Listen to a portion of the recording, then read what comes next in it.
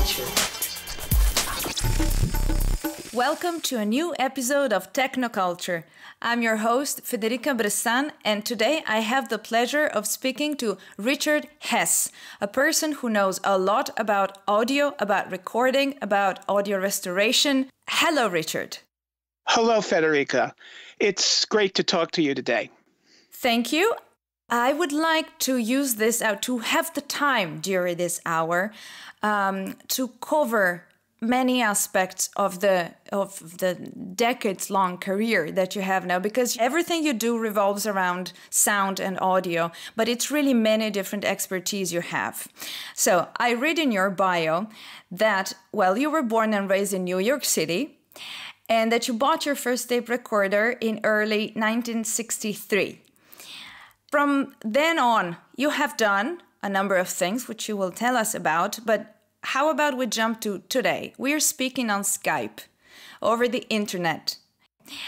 I would like to use the next hour to go through what has changed from 1963 to today, technologically and also otherwise, like the human activities around the technology and what has happened, the recordings, the facilities, the music. Oh, absolutely. It's a different world. And I can't imagine going back, to be honest with you. Just to jump ahead briefly, I did a lot of serious classical liturgical music recording in the 70s, which we'll get back to. But there I was struggling and fighting, and I'm still fighting today with some of the analog techniques which we used. And now it's so easy to, for a lot less money and about 3 pounds in your backpack, you can have an 8-channel digital field recorder that's better than tons, well, not tons, but a lot of equipment that we would have to bring around. So it's really convenient. The quality is improved. The accessibility is improved. And of course, the internet has given us fantastic opportunities like this one. Can you imagine in the old days in 1963, we'd probably have to reserve a transatlantic telephone circuit, have horrible phone quality, and then have to pay through the nose for that. So I think it's great where we are, and I would not want to go back. Would you say then that from 1963 to today, it's out of any question that there has been positive progress? It's better now, audio-wise, of course. Yes, we don't want to get into politics because I think it's bad. It's been bad then and bad now and good then and good now. That's too complicated.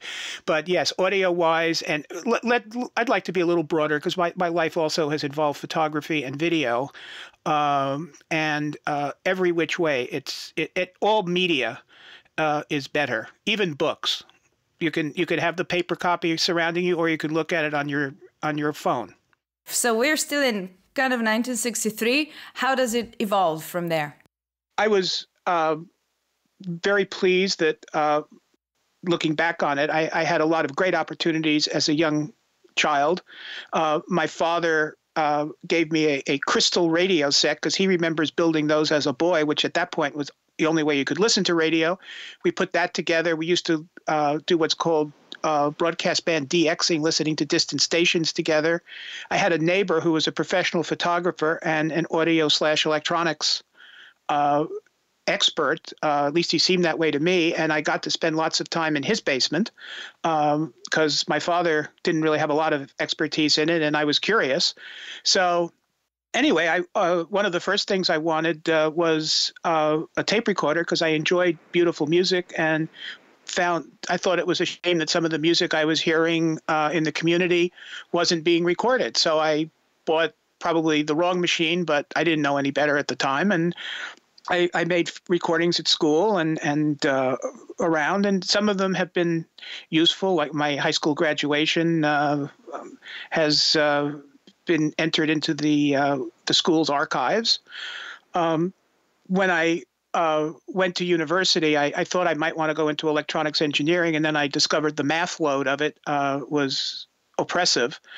And I went back and got a communications degree, which focused on broadcasting. And being in New York City, we had professors who talked about what they did at work because they were working for ABC and NBC and the major U.S. networks. And we had some of our high-level classes were actually in the offices of the networks with the person. So I had a very fortunate ability to get involved with working summers at ABC. And at that same time, while I was in university, at the end of university, I was upgrading my audio equipment and skills, and we recorded some concerts that were broadcast on television. Local television, but still television, went out and did some fundraising events in the community where I did audio and once in a while even video, camera work, but not much. And then I started doing audio recording of the Great Neck Symphony Orchestra on Long Island. And that really required an upgrade in my equipment and skills, although the orchestra, I think, has since folded. It was certainly a good place to cut my teeth. But then I got a job full-time at ABC Television in New York as an audio video systems engineer, which meant, all those wires in a broadcast facility? Well, someone has to figure out where all those wires go and why they should go where they go. How old were you then? I just graduated university. I was 23, I guess. And so far, it was mainly the recordings you've made, live recordings, field recordings, not much studio recording, or both? No, I don't have the patience for studio recording. I don't want to hear an artist take the same take 22 times. It drives me around the bend. I just don't like that. Fair enough. Another small question as we go. Was the degradation of carriers, tapes, in this case, already a concern then, or not at all? Like, they were fine? Well, there was sort of a sense that I've got it on tape, so I've got it as long as I keep it away from a magnet. And I don't think we thought much about degradation because in the U.S., commercial tape recording was born in pretty much 1947. And we're talking about 1975. So this is, 20 odd years. Maybe 30, but the early tapes survived quite well, and we didn't seem to have much problem playing the early tapes. And in fact, I still don't have much problem playing many of the tapes from the 40s and 50s. It's the later tapes that have become more of a problem. Jumping ahead a bit, I would say in the 90s, tape restoration of the things that I had recorded that were important to me and I think important to the community became a concern. And that's when I started learning about it. But I think that's jumping ahead. So in the 70s, I was fortunate to start attending a large and prosperous church, St. Thomas Church on Fifth Avenue in New York City.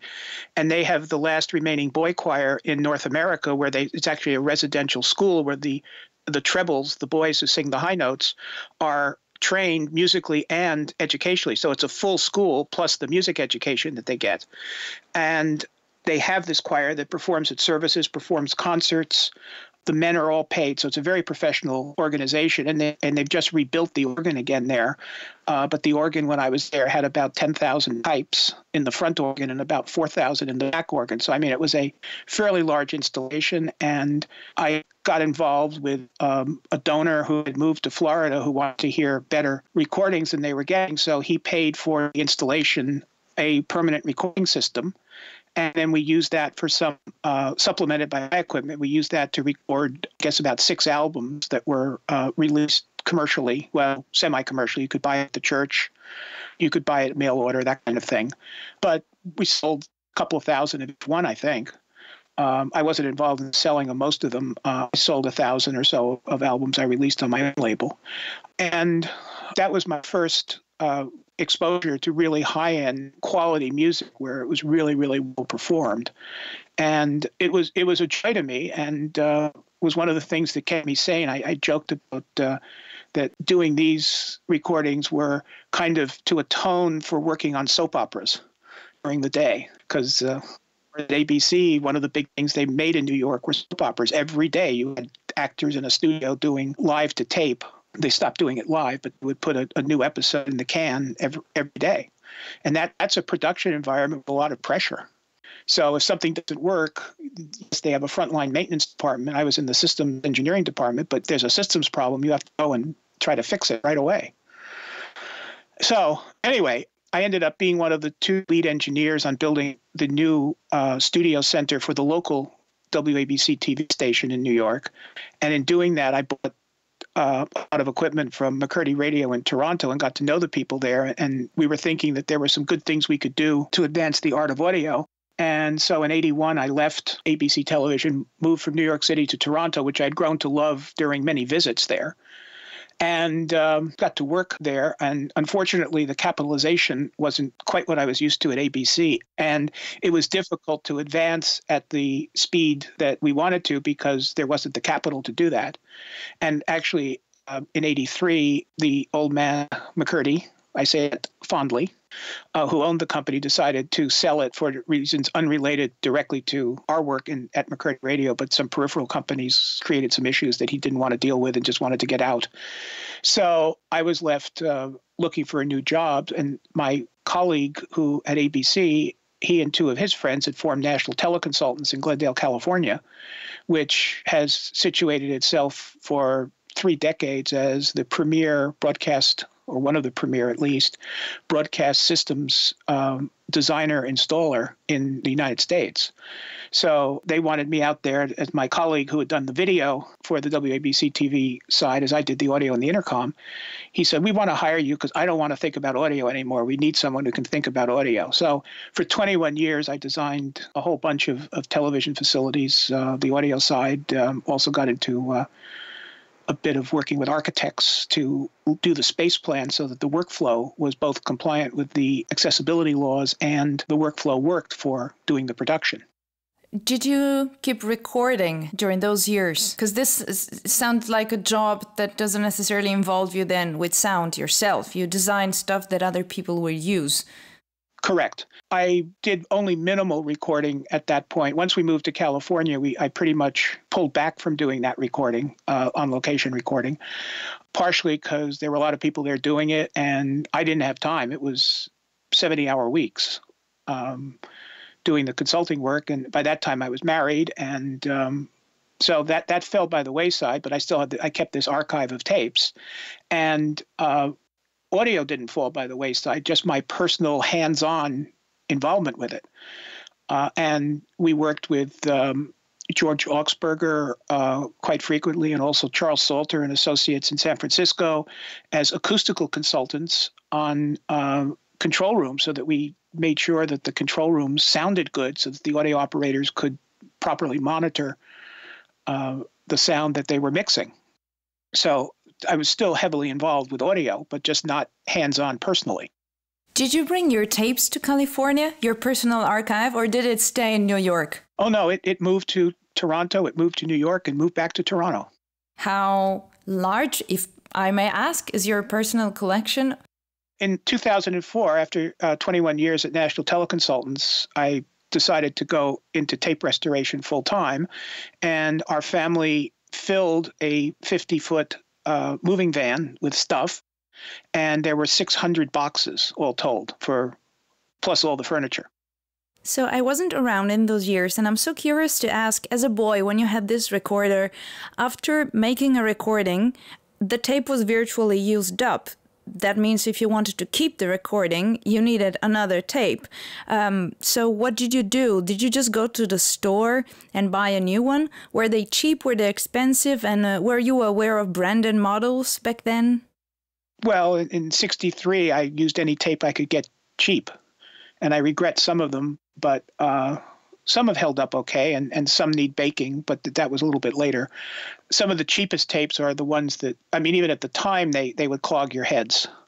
So you'd buy cheap tape, $1 a reel, and find out that it's not that good. You could maybe take it back and say, this is junk and whatever. But one of the brands we saw a lot of was called Shamrock, and I didn't learn until the 90s that Shamrock was Ampex tape, which later became Quantigy, but it was Ampex tape that had been rejected to put the Ampex name on, but they spooled it onto cheap reels and cheap boxes and labeled it Shamrock, which of course kept up the Celtic theme of Scotch, Shamrock, Irish tape. Actually, before Ampex bought Orr Radio, Mr. Orr had Irish brand tape. So obviously they were playing off the Scotch Celtic logo and trying to create market confusion. oh, Scotch tape, oh, Irish tape, which should I buy? Oh, well, maybe it's Irish, maybe it's Scotch, So, instead of saying Sammy's tape, they chose Irish. And then I don't know if Orr started the Shamrock before Ampex bought it, or if that was under the Ampex regime, but Shamrock was the low end. And then actually Scotch was selling Melody tape for a while, which was the same thing. And except Scotch, when the Federal Trade Commission said all products have to say where they were made, Scotch just stopped selling Melody tape because they did not want to own up to it. They didn't want to even say St. Paul, Minnesota on it, because then it would be obvious. But Ampex just or Shamrock tape, it just said made in USA, I think. So they got away. I mean, I never tied it into being Ampex tape. I mean, I thought it might be from looking at it, but there was no web to search, nothing to do those days. So the web actually helps hold people's feet to the fire a bit. So in the 90s, late 90s, you're in California. And how do you begin being interested in tape restoration while you're doing the other full-time job and the family? Because the moment you decide to go back to Canada, you were already determined to start your own business restoring audio tapes. So there must have been a little bit of a building period before then. How did it start? Well, I started restoring my own tapes. And by that time, Mary Beth and I were going to folk music concerts and talking to some of the people and say, I'm restoring my own tapes. And, oh, we've got an old tape. And it just started word of mouth in the folk music community. And I ended up getting to know some Canadian folkies through a variety of introductions and ended up back in it was classical / ecclesiastical music in the 70s. I released on LP, and in 2000 I re-released some folk music CDs that Mary Beth and I sold out of Glendale, even though it was a Canadian artist. And I recall the National Library of Canada sending me a note. You have to send us the legal deposit copies. I said, well, it's made in the U.S. I don't care. We don't care. It's a Canadian artist. You need to send us 2 copies. So they were following me. So it built to a business, and I wasn't making as much at that as my day job, but it was bringing in some money. And 21 years was a long time to be working at the same place and doing the same type of thing. And things were starting to move faster and faster, and more computers. And there were younger people who knew a lot more of the new stuff. And I was having a little bit of trouble keeping up, although I've caught up now to some extent. But I wanted something where I didn't have to travel as much. And I was already being asked to speak at conferences while I was at National Teleconsultants. And I did some restoration consulting projects under the National Teleconsultants banner because people were interested, but they were smaller projects, which were, that just took a few days to do. But at that point, I decided to talk it over with my wife and then the kids. And because we had been traveling up here to Mary Beth's family every Christmas. And I figured if I'm going to start my own business, what better place to do it than where the healthcare is paid for? I don't have to meet the healthcare insurance on a monthly basis. So we decided to move back to Mary Beth's hometown, which now that was in 2004 with the 600 boxes. And we're still here. Were the problems that your tapes had the same as the tapes of the first people that start sharing their tapes with you? And were they the same problems that we deal with today, for example, stickiness? It absolutely was. I started noticing that actually in the 80s even, where some tapes would squeal. And at that point, I did a very rudimentary version on what's become known as Marie O'Connell's wet playback system. And she's taken that farther than I think anyone else has. And I used the same material, which is basically alcohol as a fast evaporating temporary lubricant so the tape wouldn't squeal. But it turned out that the tapes that I had were Ampex, and I was seeing the beginning of the horrible sticky shed syndrome, which is a failure mode where the some combination of the mag coat, the magnetic coat, which holds the magnetic record, and the back coating interact or something. We're still arguing about the chemistry of exactly what happens. And we've learned that we can bake those tapes so that they can be rendered playable for a short period of time. By short, I mean weeks, maybe a month, and then they start reverting back to their sticky condition, and it depends. But in general, you can get a good copy from them. And I will confess, the first tapes I baked in my kitchen oven, electric oven, and it worked. But I think I baked them too hot, but it didn't take so long. We're now more cautious and bake them in food dehydrators. So back then, when you were finding this first sticky tapes, was sticky shed syndrome already a thing? Were you calling it that? I think we noticed it for a decade before it started to become a meme, so to speak, in the community, where people were thinking the same thing. And I still think there are people who are not totally clear on the definition of it. And where did you get the knowledge for counteraction back then? I mean, it's not that you could just go on Google like we do today for everything. Or could you? What year was that? Late 90s? Yes, but I think the internet was certainly around. But don't forget, I was in Los Angeles area. Glendale is a suburb of Los Angeles. And there are lots of audio geeks there. But even as late as 2002, 2003, people were saying, I couldn't play that tape, and so we just tossed it. And in fact, it was so that mindset or meme was scary. In the sense that good stuff was being disposed of because they could not play the tape. So I had Jim Wheeler, who's since passed, who worked for Ampex, designed some of the early helical videotape recorders, and also unstuck the instrumentation tape in one of the early space probes when it was out by Jupiter. The tape had welded to the ruby guides in the vacuum of space, and he managed to get it unstuck without breaking the tape. So we have him to thank for some of those images of maybe perhaps Saturn the first images of Saturn we saw. So, but anyway, Jim was a real tape expert and a recorder expert, and I think he was very happy that he found someone younger than he to be interested in it, and he spent a lot of time mentoring me. And I brought him out to the Audio Engineering Society. I was vice chair of the Los Angeles section at the time, and one of the things the board members are responsible for is setting up a meeting every month, so it rotates around.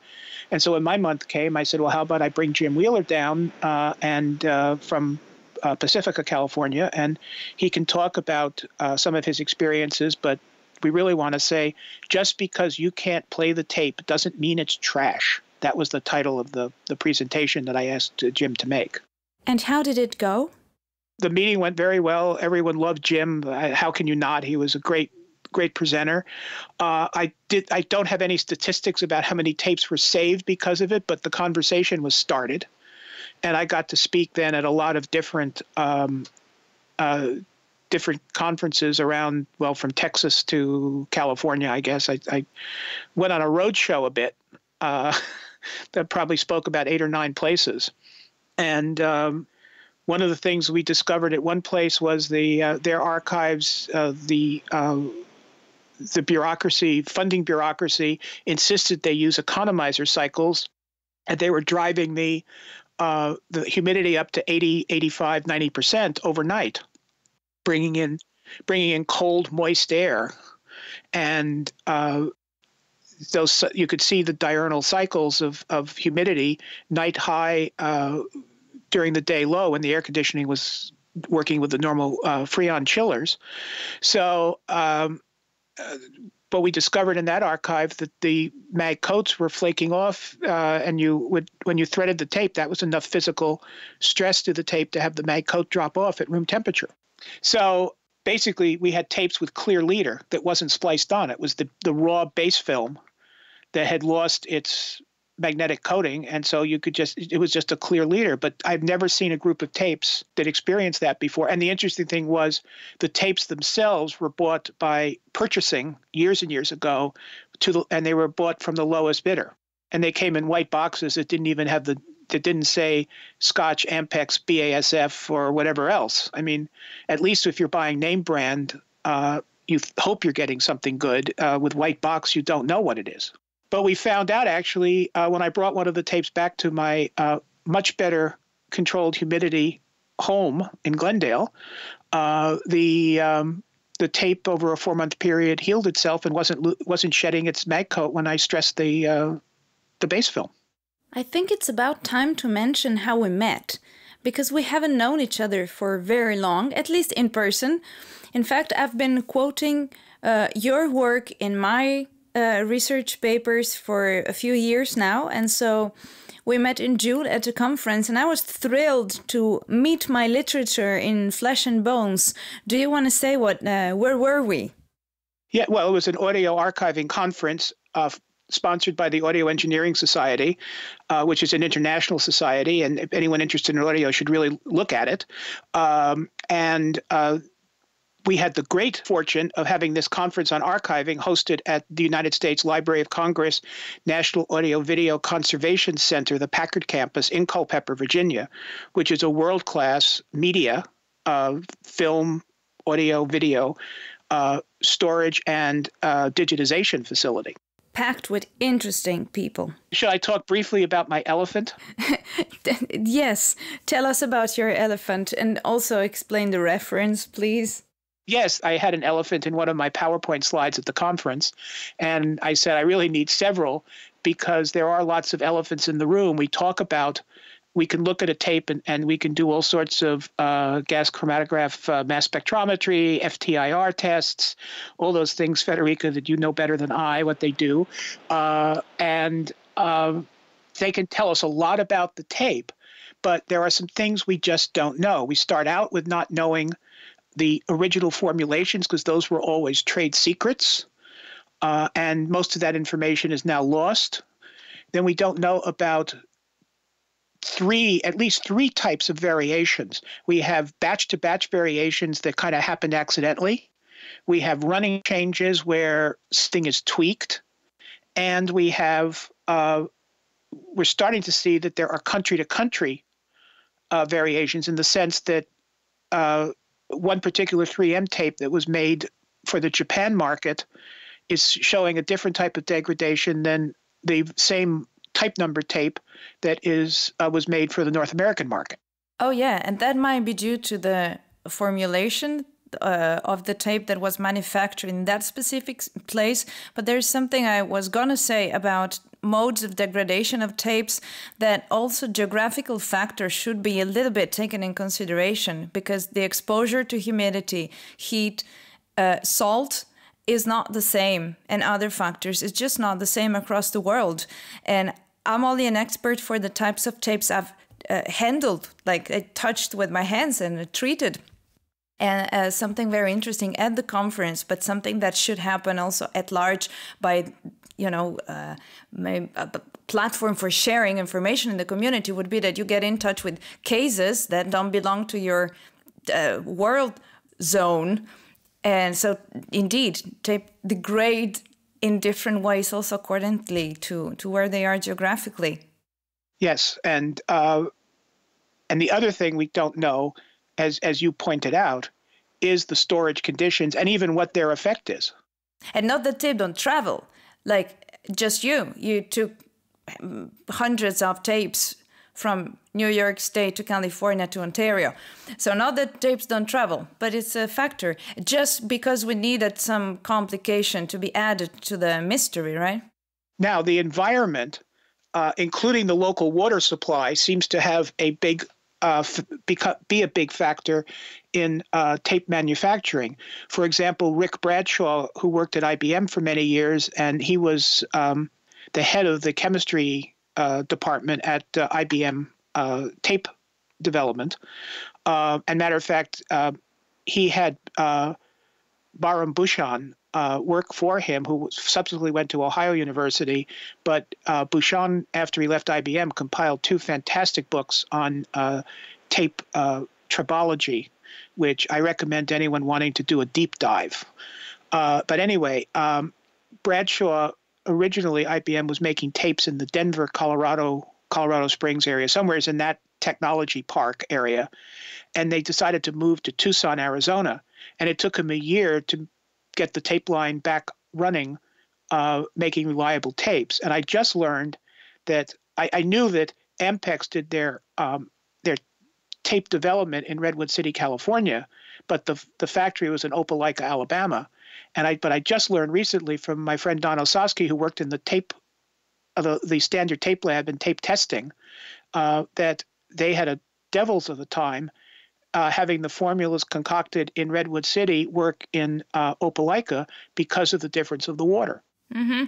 So the fact that the engineers were developing a tape that they thought would work, they had problems. So we don't know if that's a root cause of some of the Ampex tape problems or not. But there are so many unknowables that we just have to figure out how we can look at the tapes as they are today and do our best to preserve them and get them ready to be digitized, because reality is we can't conserve all the tapes and the machines to play them into the indefinite future. But we can save the content as digital files and move that reliably into the future.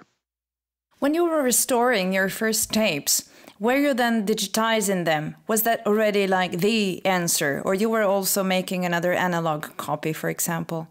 Well, in the early 2000s, I had clients who did want me to make other analog copies, and I did for one project, and later on was criticized for doing that because that was a waste of money, but that was what the client wanted. And it was a lot of work, and I got paid for it. But still, I would say starting in 1999, we were looking at digitization as the way forward. Mm-hmm. I just have to ask, but shortly, how much are you concerned with digital preservation? Worried by the fact that now I have it on a digital storage device, so I got it, like you said, for tapes. Do we not? That's a whole podcast in itself, but I'll try to do 1 minute.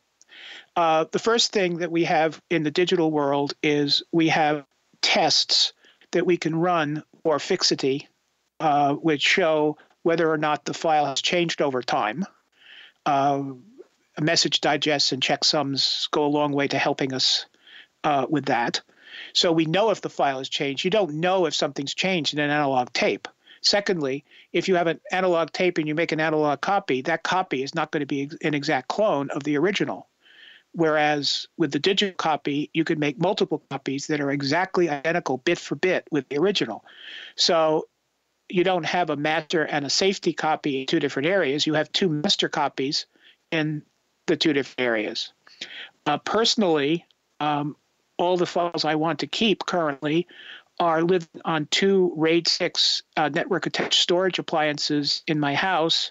And one of those via a circuitous route is backed up to a service called Backblaze, which is a cloud backup facility.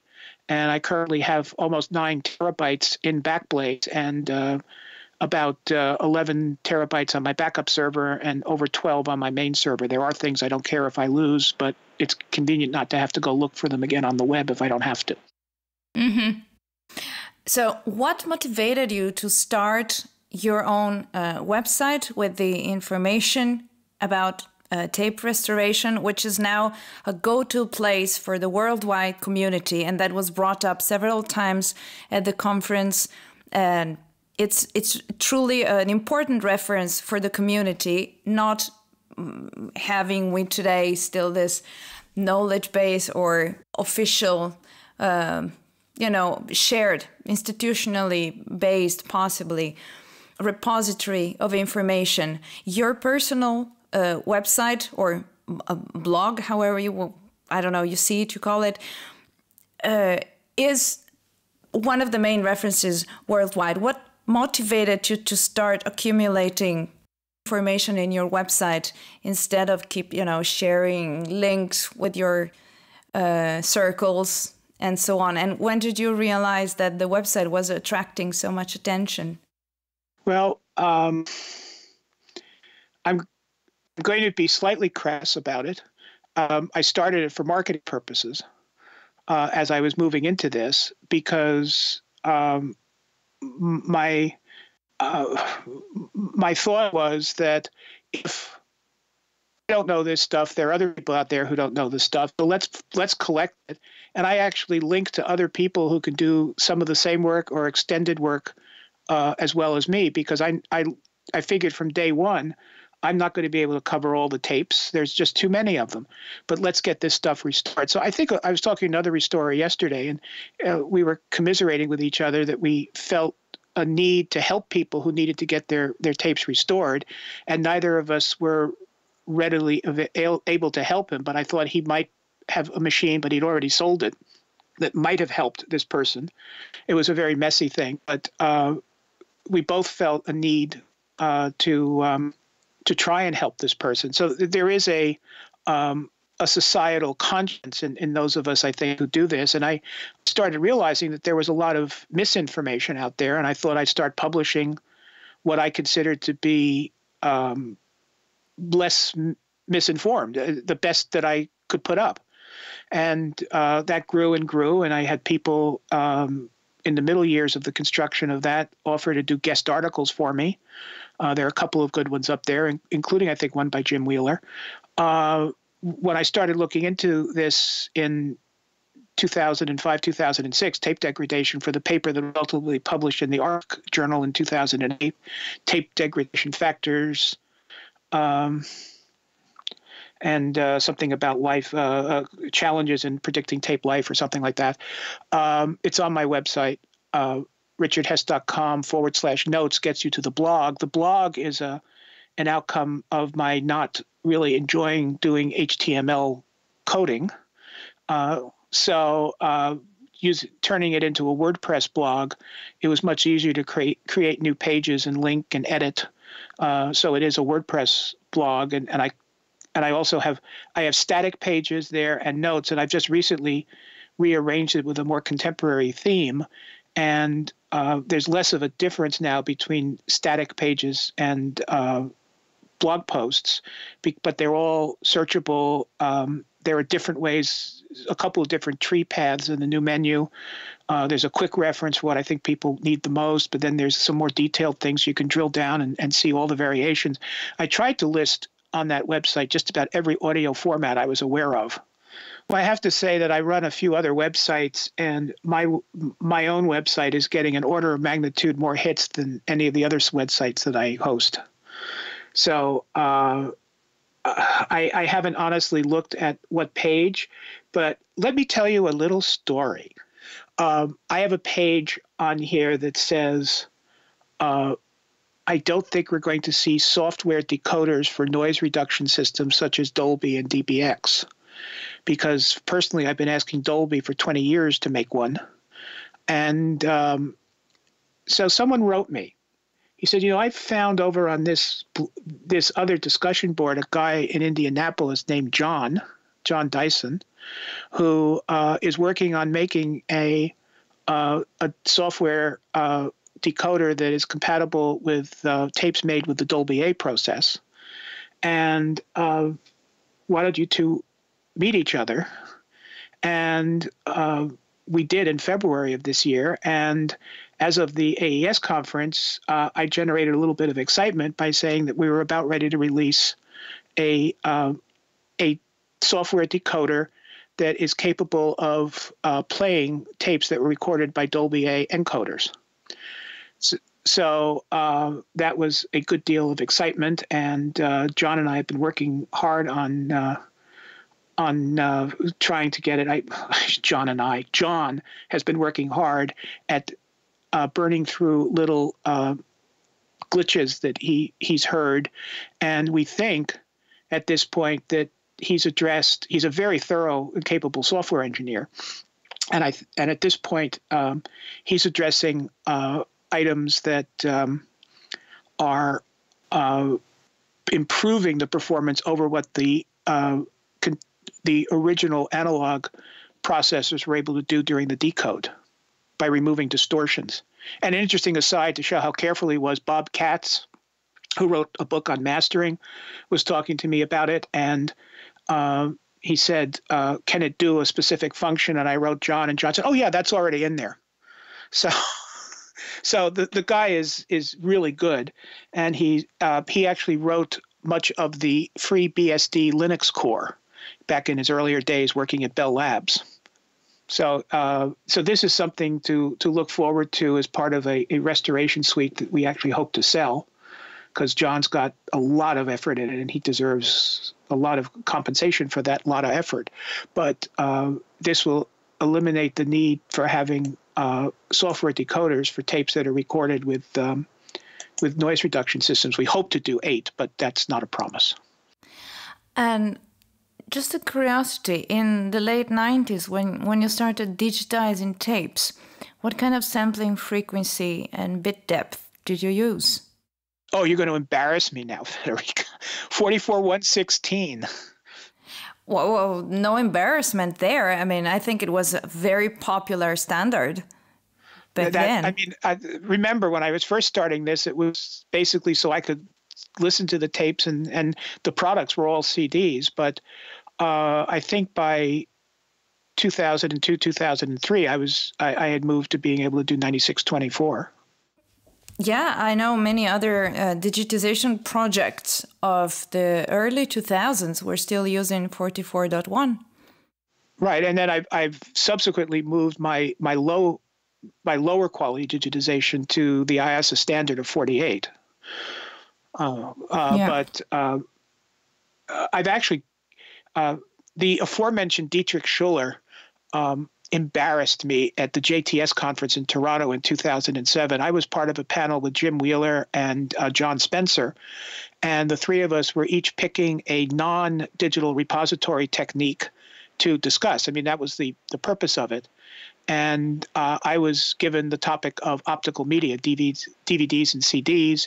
Jim Wheeler talked about shrink wrapping multiple copies of the computer, and John Spencer talked about LTO tape. And Dietrich got up and said to me, and Federica, you know how dramatically he talks. And he said, oh, but Richard, I can't believe you're even suggesting using optical media. It's so last century. And eventually? At this conference was the next time I met him 11 years later. And I said, thank you, Dietrich. I don't hold any grudge about that. And I want to thank you that you precipitated my move to actually not even offering on a regular basis optical media to my clients. This is Dietrich calling you on the phone, I think. Oh, your hearing is better than mine. Just ignore that. It's in another room. Dietrich proved me wrong.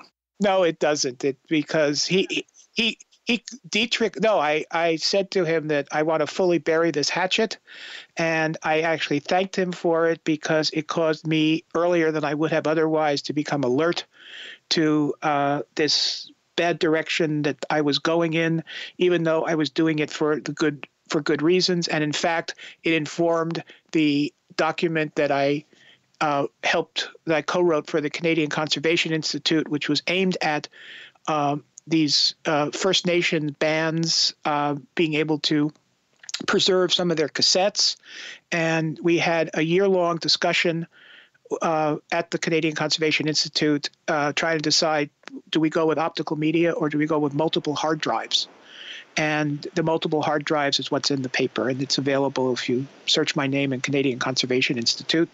You can find it. It's now freely available. When it was first new, they sold it to get back their investment. So, but now it's because it's getting older, it's now free. Putting all the competences that you embody together is no easy thing at all. Would you have an advice for younger people who want to engage with this type of activity, tape preservation and tape restoration? It's a difficult question. I have a friend I made about a year. Well, I've known her for about 10 years, but we became friends about a year ago, and she asked me to mentor her in tape restoration, and I said, "Okay, can you mentor my son in live sound?" And she said, "Definitely." So the good news is that Robert's been doing some live sound gigs in Toronto, and she is still learning, wading through papers and being very busy in her rest of her life and not coming as far along as quickly as I would like, but she's happy with the progress. So I have given seminars. I do mentor people. I don't know the answer. The problem is that it's so multidisciplinary in many ways. And actually, to some extent, that's an area that makes people nervous to attempt to get into it, because you have to think about chemistry, you have to think about physical properties, you have to know about analog, you have to know about digital, you have to know about digital file storage if you don't want to lose all the stuff you've made. You have to keep either Macs or Windows machines smiling at you, and both of them can be problems from time to time. So it's I don't think there is a program that really teaches this, because the reality is it's only a very few people are needed in this business. I think 20% of the population involved with this was in Culpeper. In a way, there were 200 people there from around the world, and is that 20% or is it 10% or it's more than 1%? You say that this is a niche, and indeed it is in a way, but when we talk about tapes and analog recordings, in fact, we don't just talk about historical tapes, because they are still being used for creative purposes. Yes. So actually, people keep buying new tapes now. All manufacturers are not out of business, and I don't see this profession to go away anytime soon. It's not just the old tapes, and we are digitizing them now. So one day we will be done with it. We will be able to say, now we digitize them all and we're safe. I see this thing going on in the future, and therefore it's important to preserve, to pass down also the knowledge, to use it proficiently. Well, 2 years ago at the 50th ARSC conference, Association of Recorded Sound Collections, in Bloomington, Indiana, at Indiana University, Kevin Bradley of the National Library of Australia said, well, 20 odd years ago, I came here talking about our program to digitize our audio tape holdings. And I've come here this time to essentially say we're done. So he feels that, well, there's still some work to be done. They're essentially through their main collection and have it all digitized. This brings up the question of a parallel digitization as opposed to one-on-one. Both approaches have advantages and limitations. They, of course, differ in the time it takes to get the job done, the cost, and the resources in general, including equipment and personnel. What is your experience with it, and what is your standard approach in your practice? Well, actually, I have been one of the proponents of parallel digitization with care. And in fact, Mike Casey from Indiana University visited me to talk about that. And what I discovered was I was getting a lot of oral history cassettes in. So I would set up 4 machines and play 4 tapes simultaneously. I have a 5.1 surround system in my studio. I would route each tape machine to a separate speaker, so I actually had full-time monitoring of the quality of each tape to see if there were any problems. So you switch from one monitor to the other? Yes. Typically, if I'm doing that, tapes probably on average would be C90s. So it was an hour and a half. And with this, it's an hour and a half in the morning and an hour and a half in the afternoon. I can't stand doing 2 sessions in the morning or afternoon. But still, that gives me 12 hours of digitization in 3 hours of seat time. So that I'm in favor of. It all really depends on what you have. I think the largest purpose-built facility for mass ingest in North America is what Indiana University has done. Mike Casey and his team there have done a wonderful job of, first of all, selling the university the need to do this and do it all at once to get the economy of scale. Then they built up a workflow where they have a contractor who came in and built a system and run the mass digitization. And I know that there are people who have problems with the way that they wash discs, but it's also a lot better than not washing them. And I don't think they've lost many. But what they have in the workflow is a bifurcated, forked workflow. They bring over a carton of tapes. They've gone through the individual units have gone through the tapes and discs and rated them through the they changed the name, but it was originally called Facet, which was a very complex and detailed way of looking at the quality, examining the tape quality and problems, so that they would kind of know the problem they had going in. And so the ones that are already horrible problems are kicked out to workflow B, let's call it, and they don't even see workflow A. But if workflow A runs into a problem, they have fixed prices that they have to do each tape for. So if they have a problem, they don't have a budget to go after it. So that tape is then kicked out to workflow B. And workflow B is a couple of rooms where transfers are done one-on-one by a dedicated engineer for each transfer. And those are run by the university, not the contractor. And I think this is the best model I've seen of how you deal with this, because I know it when I'm doing 4 cassettes at a time. There will 1 or 2 runs on a project. I'll have tapes that I throw out of that run and just abort that one tape and keep the other 3 going because it's too problematic and I have to spend time with it. And I should say that the problems are not always something you could look up in a script. They come and surprise you. Why is the tape doing that? Why am I having this effect? I don't understand it. And at that point, you really need to spend a lot of time and step back and stop playing the tape and try to figure out what's happening. One that comes to mind is some Canadian-made C120 cassettes, and C120 cassettes are known to be horrible to begin with. These make the normal ones look good. They have a warp in the base film, we believe, that causes them to not lay down one layer on top of the other, but rather they skew so that you actually have a very shallow cone of tape on the hub rather than a flat pancake. It's like a cupcake kind of thing, but not nearly as pronounced, or where you would put a tart together, like a fruit tart. So you have this cone that ultimately the outer edge hits one side of the shell and the inner edge by the hub is hitting the other side of the shell, and the tape binds.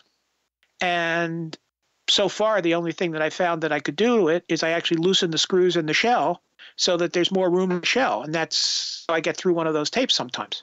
But that's not in the books, and it's not something that is easily duplicated, because I think I've seen about a half dozen tapes. They were all the same brand, and they all did it. The problems in the workflow are actually something that used to excite me quite a bit. I used to say that I'm a tapes doctor, but an evil doctor, because when I find a tape that has a problem, I get excited because it's an opportunity to learn something new. I mean, a problem that I have not seen before. And the worse the problem, the happier I would be. So let's stop the workflow and let's start researching what this problem might be and what we can do about it. Or at least kick it out of the workflow to look into it, because you still have to get your quota of tapes digitized. And that, as a sole practitioner, I find is the challenge. I, too, enjoy the challenge of solving an unknown problem and getting the tape transferred. So I tend to spend inordinate amounts of time on a tape like that, and then I'm not getting the other work done that is easy to do. With your experience, do you still learn today? And by that, I mean, do you still encounter tapes that show problems that pose a challenge for you? Or mostly, you've seen everything. You know how to deal with most tapes. Good question. I think I'm becoming more sensitive to certain types of errors. I don't know if they're becoming more prevalent or if I'm just becoming sensitized to them. I just received a a Dolby B cassette tape, which wasn't marked Dolby B, which created its own set of problems, that was poorly recorded. And it was of a wedding at Salisbury Cathedral in England. And it's quite a nice ceremony, and the people are friends of mine and would like to have it saved. But so there were a lot of issues of trying to figure out a better way of aligning the playback system to play back the Dolby. I still find that to be a challenge. There's a lot of art to that. I've had lots of discussions with Tim Gillette in Australia, who is a proponent of re-equalizing the tape before you try the Dolby decoding to try to make it flat, as well as adjusting the level. So those types of challenges, refining techniques still come up. There are just things that still can't be fixed, like that tape has overload, especially at the low end on the pipe organ. And even the best declipping algorithms still could be better. We just don't, there are just maybe things that can't be fixed, but we keep trying to push the limits of bad tapes to get the best possible sound off of them. Have you ever been touched or moved by a tape you were digitizing? And by that, I mean something that has definitely happened to me a few times during my intense digitization years, so to speak. I was fortunate enough to receive some very fine archives, and I felt privileged to be the first person to listen to that audio, sometimes in many decades. Especially, I can remember some live recording, some folk music, rehearsals, or some person telling about their own life many, many years ago in the countryside in Italy. It really stayed with me. I felt so touched that I thought that if more people could understand what kind of asset we have in these tapes, not all of them, of course, but we need to find out. We need to curate the archives precisely, and sometimes digitization is a necessary step to finding out what's in the tapes. If more people were aware of this asset, then it would make a difference in the efforts we make to preserve this, which is such a large part of our cultural heritage, of our identity. And this is always true, not just in 2018, European Year for Cultural Heritage. This is just always true. So have you had this similar experience? Has some tape brought back to life some sounds that touched you? In many different ways, many of them. I guess one of the first ones that comes to mind is the late Stan Rogers, who was a Canadian folk icon, produced about 5 albums, and he died in the early 80s in an airplane crash in Cincinnati Airport, where the plane caught on fire in midair and he didn't make it out. Many people did, but he did not. And his producer, who's a repeat client of mine, Paul Mills, brought me the album, said, we really want high resolution transfers of these done, and we're going to re-release them on CDs. And his last album, From Fresh Water, I just thrilled to hear the transfer of that again and again. It's just a beautiful, beautiful album. And it has been remastered, and it's been remastered more for today's ears. And I like it both ways. I like the way it was the way it was originally mastered in the 80s, and the way it was remastered by Joe Carvalho to be more in keeping with today's sound. So that was just a beautiful album. But some of the other things I've done 100 reels or 120 reels of Arab folk music were field recordings. And these tribes in the Gulf states recorded in the I think the 70s as things were really changing in that area. But these were still people who were around old cities and even some nomadic people, and it was their singing and their talking, and I couldn't understand a word of it, but it's that kind of history. And I've done First Nations tapes that you wonder how many people speak that language that's on that tape. So all of this is I find very moving and very important to keep. Wrapping up this incredible conversation, I think we really have to send our thanks to the key people that made the Audio Engineering Society conference possible last June in Culpeper.